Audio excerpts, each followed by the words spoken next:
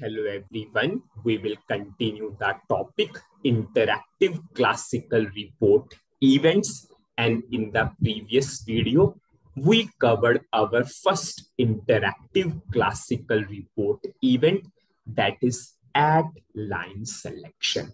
Now we will move on to our next interactive classical report event, that is add user command.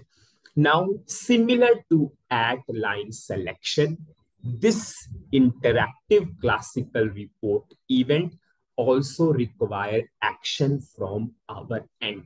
We all know very well now, event always triggered by a action, or it will trigger automatically when a time has reached. Now, add user command also requires a action from our end, means we need to perform the action, and add user command event will trigger. Now, what is that action? When user clicks on the function created using PF status, at that time add user command event trigger. Whenever we will create our own functions or functionality, whenever we will click onto those functions, or we can say functionalities, which event will trigger at that time? Add user command. Important concept, because so far, yes, we have not covered how to create our own functions. So firstly, we will learn how to create our own functions or functionalities. And when we will click onto those functions or functionalities, which event will trigger? Add user command event will trigger. And creating your own functions and functionalities is not limited to this classical report. In the future, we have ALV topic. In the future, you have module pull topic. So every time you will create your own functions in the same way. So it's a one-time learning. So creating own functions or own functionalities is same way. One time we will learn, and in the future also same learning will be there. So firstly, what I will do, I will show you one sample demo, and we will develop same example. Suppose what we will do, I will go for a program. Okay, suppose this is the program. I will run this program. I will give a input to the program.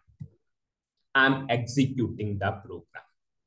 Okay. So have you seen, as in the current scenario, this data is coming from order header table. So we will develop a program in which we display the data, from which table? Order header table only. And you all know this is which list? Basic list. Basic list is what? The list which is coming for the first time is called as basic list. Whenever I clicked onto the execute button, yes, this is which list? Basic list. Now, firstly, what we will do, we will develop a program in which we will display the data from order header table, yes, on the basic list. As of now, this is classical report, because see, we have only basic list. Now, have you seen, we have our two own functions. This is which function? Ascending function. This is which function? Descending function. So firstly, we will learn how to create our own functions. This will be the first learning in that topic, how to create our own functions. Suppose I'm clicking onto this function. Whenever you will click onto the functions, at that time, which event will trigger? Add user command. See, as of now, what is the order number? 1, 2, 3, 4, 5. Suppose I will click onto descending order.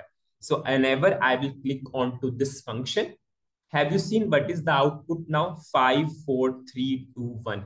Now this is which list? Secondary list. Secondary list. We interacted with the basic list and then which list came? Secondary list. Suppose I'm clicking onto this button to sort data in ascending order. Now have you seen? Again data sorted in ascending order. Again descending. Again ascending. So this is what we will develop.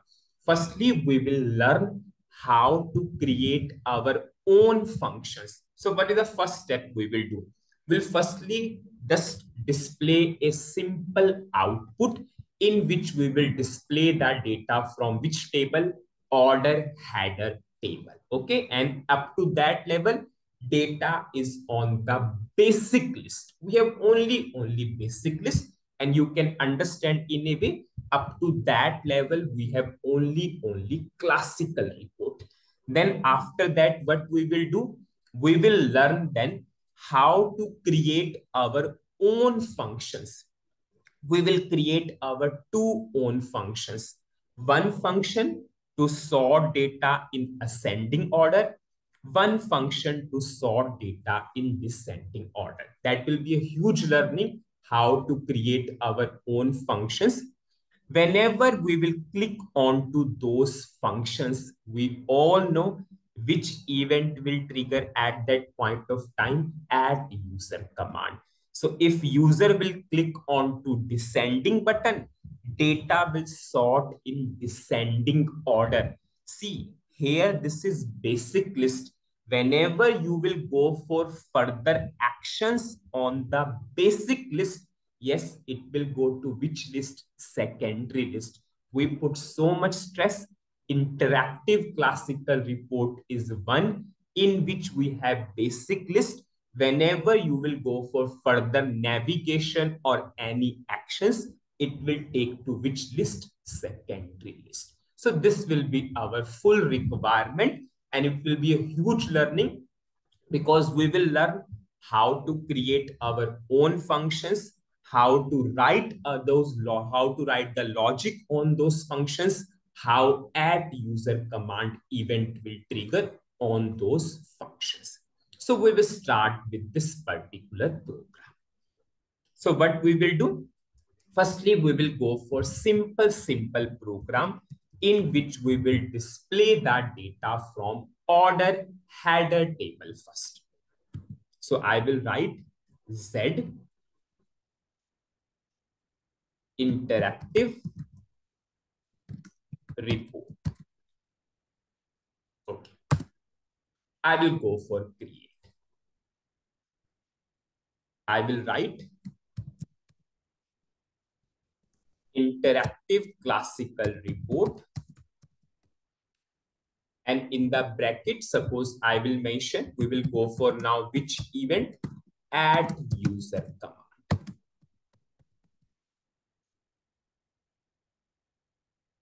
I will take the type as executable program.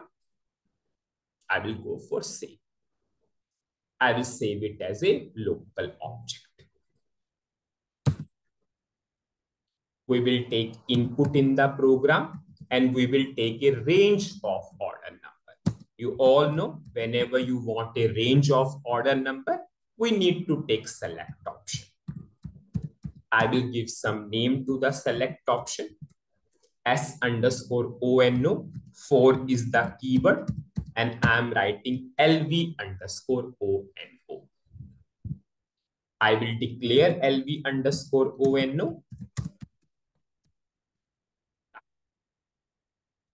I will pass the data element of order number.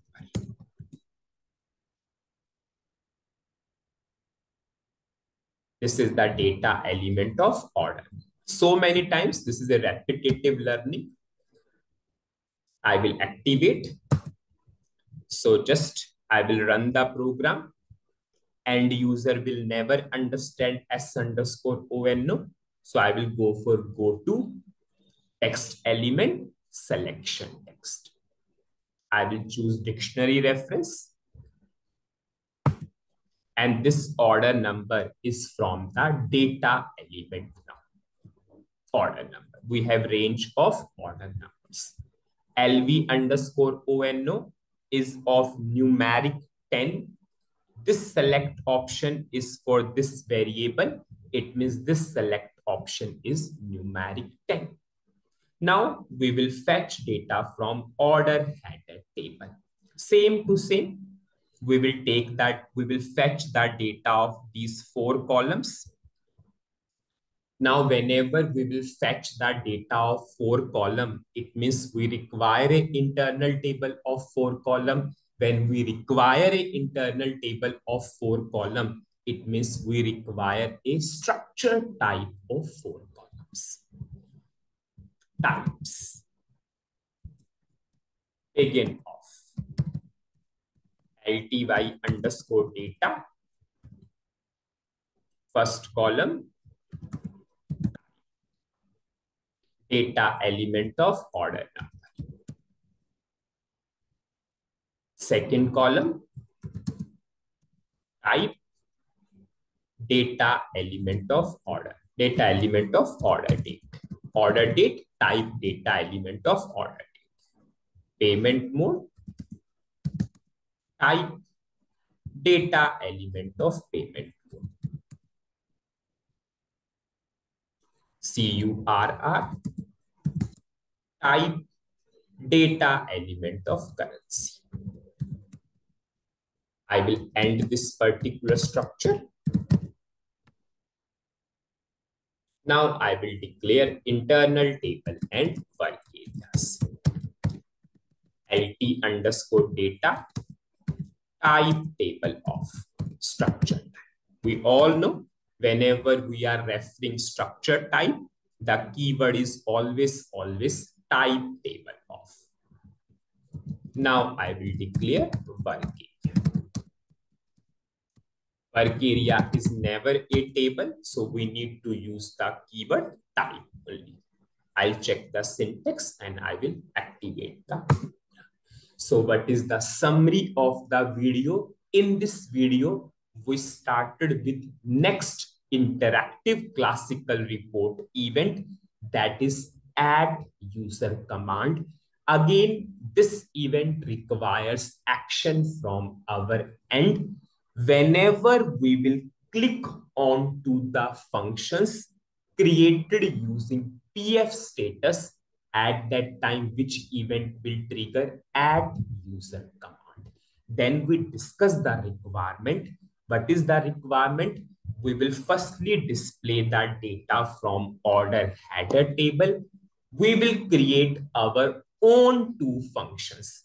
One will be ascending, one will be descending. Whenever user will click on to ascending, data will sort in ascending order. Whenever user will click on to descending button, yes, the data will be sort in descending order. And yes, whenever you will click on to the functions, yes, that data will display on the secondary list after that, because this is most important thing we covered. Whenever we will run the program for the first time, that is basic list. After that, yes, whatever the interaction you are doing on basic list, at that time, it is going on to secondary list after that. Now, based upon that requirement, we took a input for the order number. We created the internal table and work areas. In the next video, we will fetch the data from order header table. We will display the data and we will learn how to create our own functions first. And this part we will continue in the next video. Thank you.